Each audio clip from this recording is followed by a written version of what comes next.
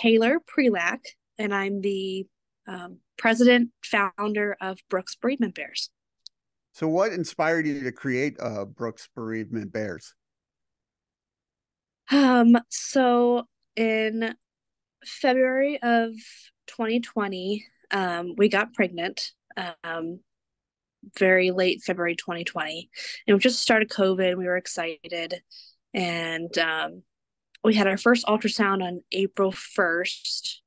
And we found out that the baby was doing okay, it had a strong heartbeat, and my OB told me that the baby was measuring about a week and a half behind, which she said wasn't a big deal.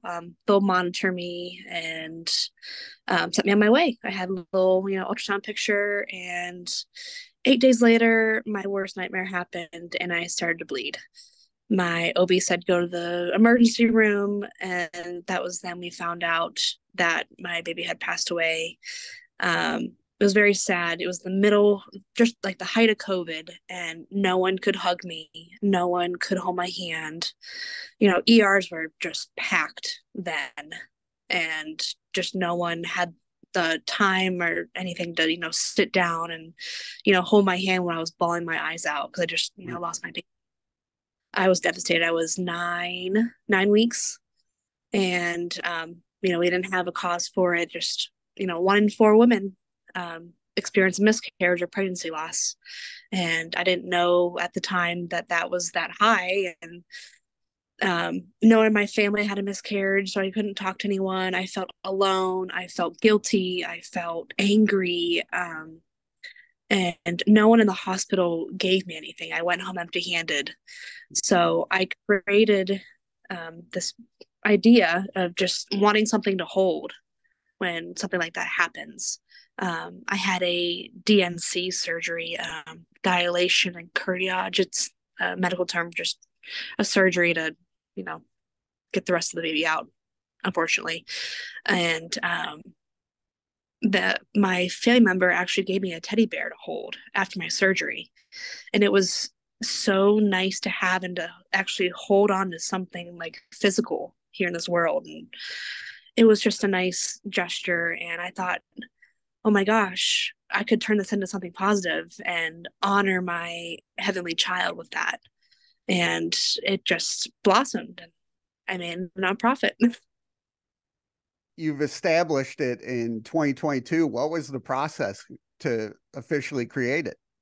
Honestly, so my baby passed away in 2020, and then every year on the anniversary of my miscarriage, I would donate these bears, and it was just a thing that I did just to honor. And then my family members and my friends all told me, you should make something out of that, because a lot of people um you know needs that. You should make it into a nonprofit. So that's what I did. And, I had him, and I had my son in 2021, and, that was a lot to do. And, he's 2 now, and he can, play on his own, whatnot, and just had the time and just made a nonprofit. And, IRS accepted it, and state of Ohio accepted it. And it's been a journey. The day that I found out that I was pregnant with my Earth son, Brooks, who's now 2. So the day I found out I was pregnant, we went out to dinner, and I came out of the restaurant, and there was a beautiful, full rainbow right in front of me. And babies born after miscarriage is called a rainbow baby. So I sat in the parking lot, literally cried for about 5 minutes, and people were coming out of the restaurant like, "Are you okay? Are you okay?" I'm like, "Yes, I'm fine." So there's it was a sign from heaven that this was going to be okay, that your baby was going to be okay. How is it, especially with the bear, just a sign of support from someone going through the same thing? Correct. So I have a little message here on the bear. Do you want me to read it to you? Yes, It's, please. dear friend, you are not alone. My heart aches for any woman who loses her baby. Part of grieving, part of my grieving and honoring my heavenly child is giving this teddy bear to you. please hold on to me when you feel you need comforting. Your baby will always be with you. So that's my little message to everyone who receives this bear. And I'll get messages on Facebook. I'll get messages on my website saying, "Hey, I know a friend who needs a bear. Can you please send it to her? Here's her address and whatnot." And I'll send this bear in a box with like little blue and or not blue and pink tissue paper and a little handwritten note if I know the story of Yeah. when she lost not.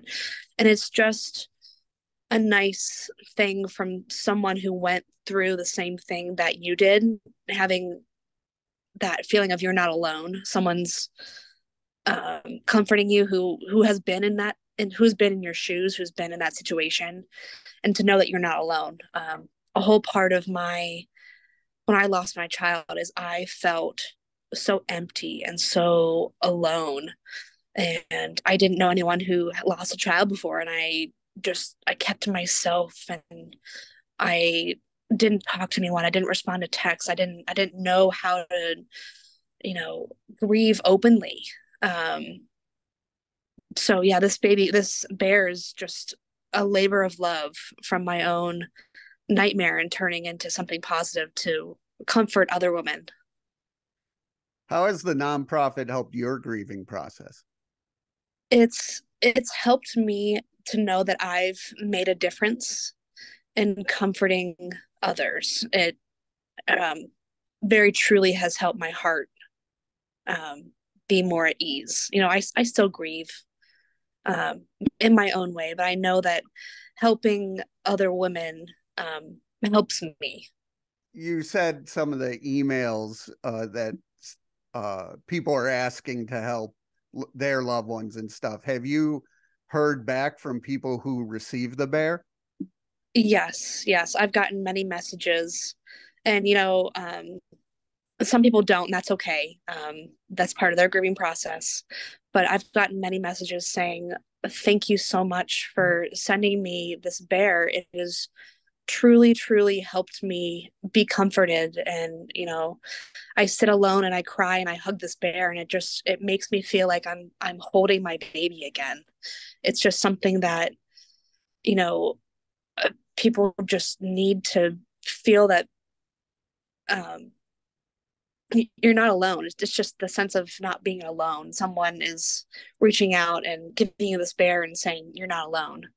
Um, A lot of people are, like you said, about 1 in 4, and some people do feel alone, but you're changing that.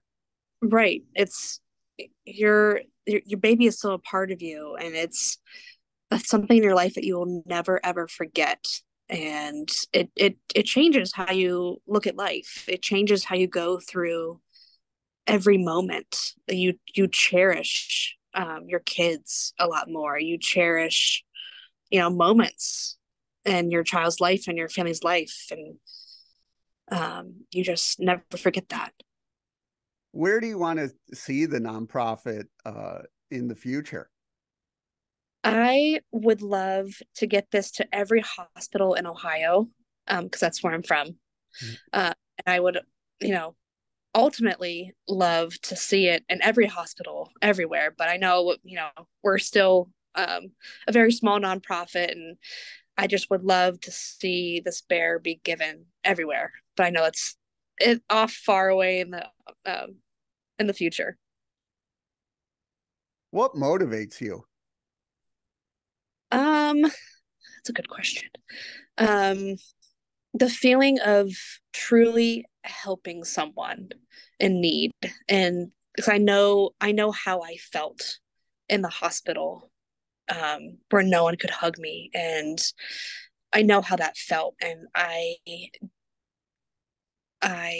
think about other women who maybe their husbands are away, or they're a single mother who doesn't have anyone with them. And I think that this bear is truly, truly helping other women. And I feel the need to help and to comfort. And I love that. I'm very proud of myself for doing this. And I know that sounds really not humble of me, but I'm very proud of my organization. I'm very proud of it. I agree with you. Just being there for people, feels good. Right, right, exactly, exactly. So, how can people reach out to you? Um, I have Facebook, I have Instagram. My website is www.brooksbereavementbears.com. And you can reach out to me if you know anyone in Ohio that has lost a baby, or if you want to donate to our cause. I can buy these bears at wholesale for $16 a bear. So $16 um, provides a bear to anyone in need.